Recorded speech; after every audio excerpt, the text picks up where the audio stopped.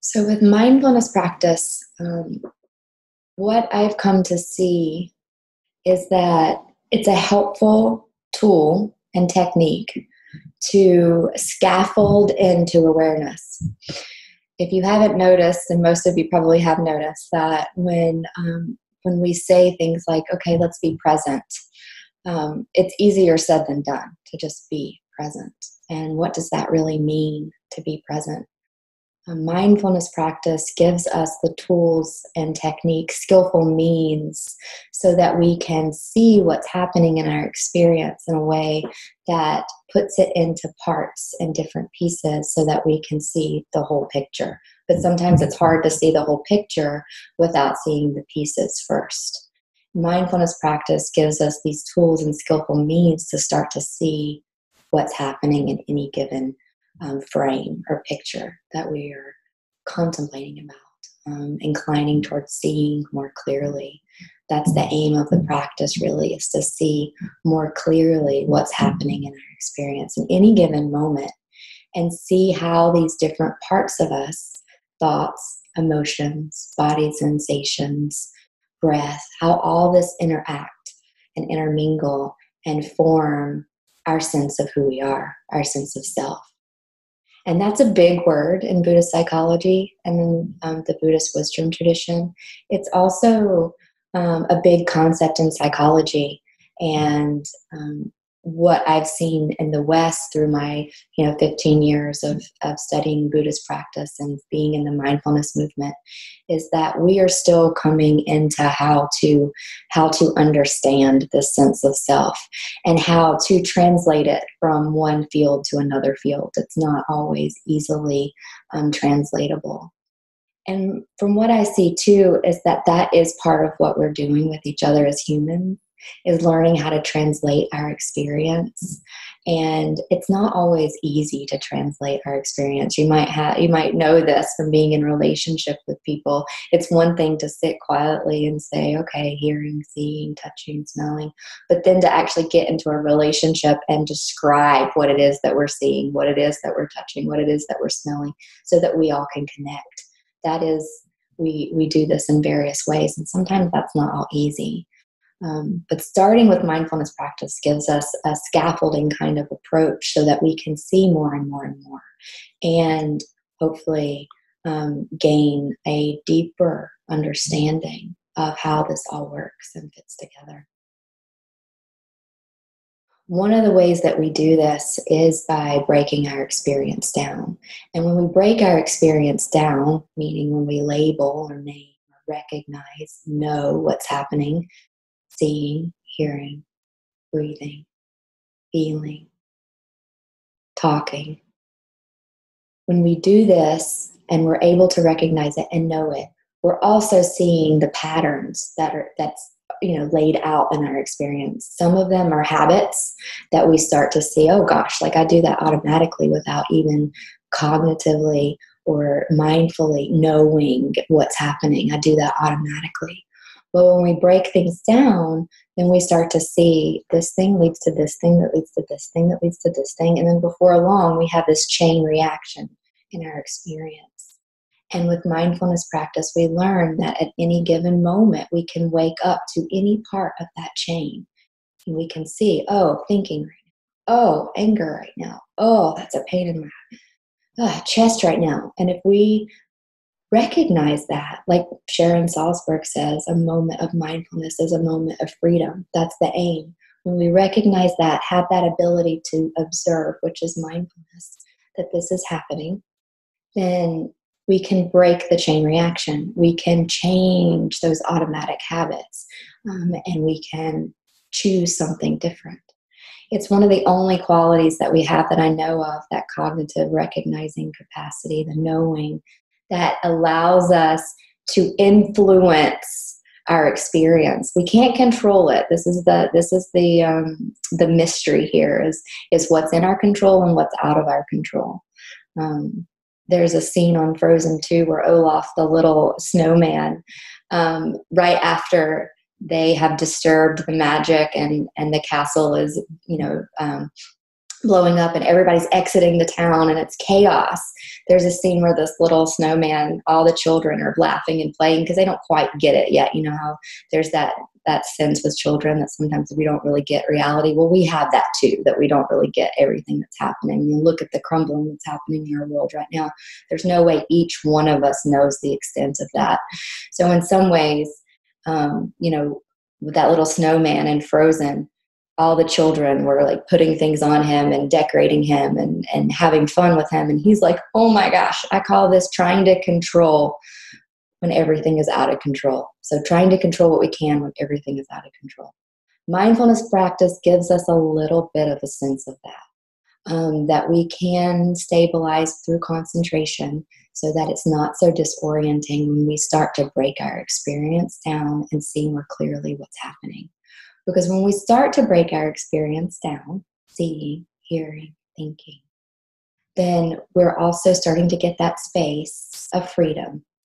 And then we're also starting to have insight into how things are really working in our experience. And a lot of times we don't really understand that fully. So we start to have insight into impermanence.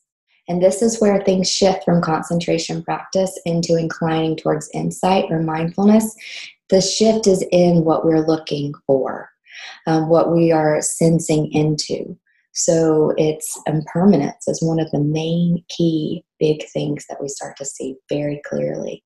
And the deeper that we understand this and become familiar with it and intimate with it, the more freedom we really have in our experience, the less we struggle with it. So impermanence leads into insight into suffering. You'll hear that word a lot in Buddhist psychology. And it's not that everything is always grim and dire. We actually, the teachings point to the freedom of suffering, okay? So it's the acceptance of certain levels of suffering, that we're all going to die, we're all going to get sick, we're all going to get old, hopefully. And then at the same time, there are things that we can't control and that we can't change. And so through this practice, we learn that things are always constantly changing through impermanence. Our sense of self is really always constantly changing. And then we see how we create our own suffering. So Shinzen Young has a simple formula. So those that you that like those formula kind of equations. So just a reminder for those of you that already know it, it's pain times resistance equals suffering.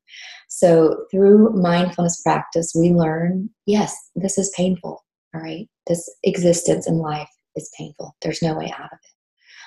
We all are experiencing a lot of pain right now in our current situation in the world, and it trickles into our personal lives, each one of us right now. So that's going to be here, and that's a reality. We can resist that, and we will, because we're human, and that's a natural part of our experience, is there's moments where we resist and brace ourselves against that. And yet, if we keep doing it, if we keep adding on top of our basic experience, then we are spinning out and creating more ways of suffering that we just don't need. Part of the way that we do that is added additional lines of thinking. We just don't need some lines of thinking anymore. Like, I'm not doing this right. I'm not good enough. I'm never going to get this. Like, some of those internalized patterns of thinking, through mindfulness practice, we can see directly through them. And they might come, we see them, and then they go. All right. So that's part of what we're tuning into now in mindfulness practice, is the arising and the passing of everything in our experience, from the sensation level to the thinking level to the feelings, and to how all of that comes together. Our breath arises and passes in any given moment. And this practice can tune us into that from our very, very minuscule level, a little level of the atoms. If concentration gets so strong, you really can sense this. I've been on long retreats with lots of concentration, a lot of silence for 2 months, and the vibrations that happen in our body, the light, the way that our thoughts come and go, everything happens so fast that most of us, there's no way that we can perceive that. in our just everyday current reality. When we heighten these factors like concentration, then we can start to see like a microscopic laser how finite and ephemeral our experience really is. And that brings us more into here, right now. Because here, right now, even if a memory comes from the past, it's arising right now. And if mindfulness is strong enough, it can be with that memory from the moment it comes up, for the time that it lasts, that it's alive, that it's here, that it's birthed, until the moment it dies. So birth and death is happening in our experience all the time. All right? With mindfulness practice, we start to see that. We start to see how it bubbles and how it falls away. Jack Kornfield and Tara Brach, they say a lot of like, it expands and it contracts. It expands and it contracts. And that's what our experience does all the time. And sometimes there's expansions within the contractions. And as we see, okay, this is thinking, this is feeling, this is sensations, this is how it fits together. This is life. Knowing life is like this.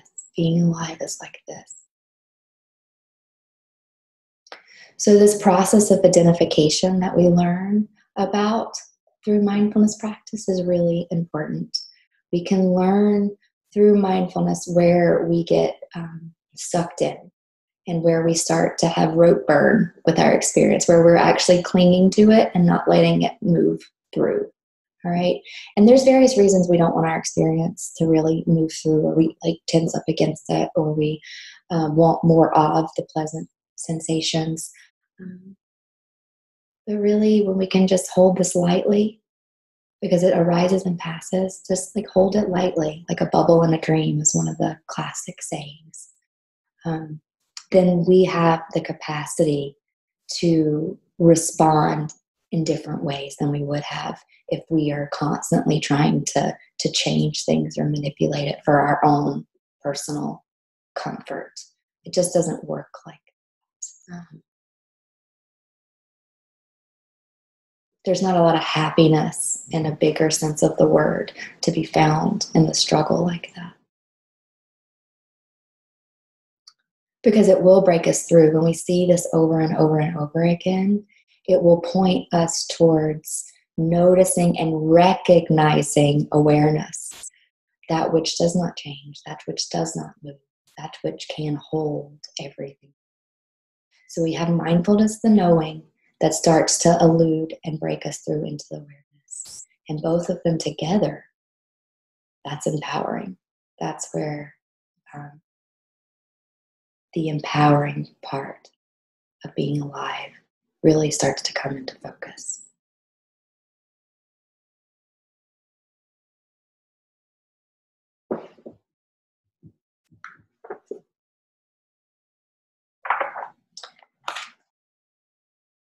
So from this traditional book, I'm just going to read you just a little bit of things from this book, and you can just take what lands for you and what doesn't.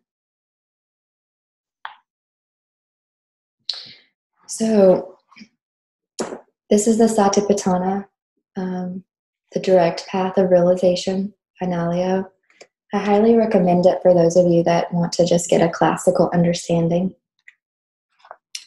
In this book, he says, direct experience of the fact that everything changes, if applied to all aspects of one's personality, can powerfully alter the habit patterns of one's mind. So that's what we're aiming for, is to powerfully alter the habit patterns of our mind, including the habit pattern that creates this sense of tunnel vision or isolation, that we're alone, that we're not interconnected, that we're not able to incline towards awareness in any given moment, and that it's here for all of us.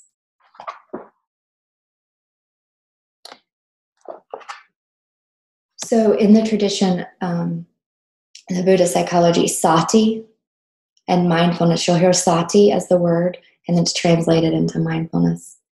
And it's the quality that allows wisdom to arise. So keep that in mind too. As you're practicing, you're also allowing for wisdom to arise. Sati is also that ability, like I said before, to look over and to observe your experience. So the steps of mindfulness practice, first you're absorbed in it and you can't see it. And so then when there's the recognizing it or knowing it, then you have that space, so then you see it. So that's mindfulness, the ability to observe. And then the next step is what we talk about a lot, is to be with it, to be able to be with the sensations and directly sense it instead of just at a slight distance. So there's actually 3 parts. Right now we're really focusing on creating that space and that distance. So he also says that when we are able to create that distance, we also gain our ability to hold cognitive dissonance. All right. So that's important too, because as you start to see your experience clearly, you're going to start to have those moments where things don't actually make sense to your rational and logical mind. That is normal. So in this process, I really want to invite you to hold your rational and logical and cognitive mind gently, because it's going to get scared eventually of what it's seeing, because it's not going to make sense completely until you move through it and a little bit more. But if you do have that sense of mindfulness and can recognize cognitive dissonance, then it will allow you to hold that in a way that continues to deepen, and you'll move through it. It won't sweep you over.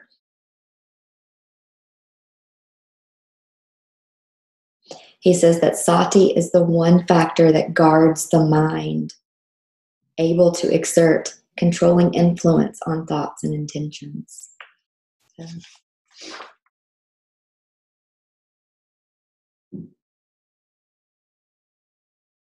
So here's also an important practice pointer.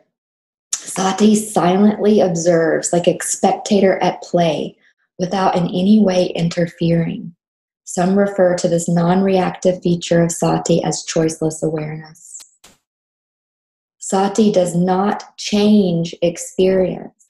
It deepens it. All right. So part of what you'll need to be noticing is all those times that you want to change experience. That's not sati. Any movement towards or away from it, manipulating it, that's not it. It's just the ability to see things arising and passing. And it's the ability to actually see the ways that you want to interfere with it too. But mindfulness is not interfering. That's a lot of times you'll hear non-judgmental as a quality of mindfulness.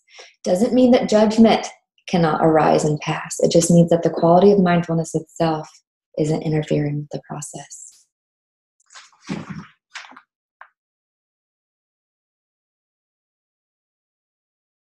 So bare attention is also a really important part of mindfulness practice, and that's the ability to just rest your attention with the bare experience of what's happening.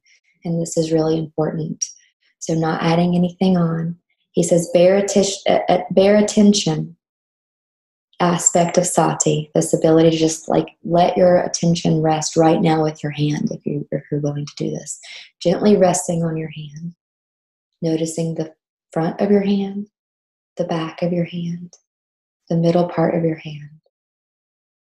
You're not pushing, no pulling, just that bare attention, resting gently.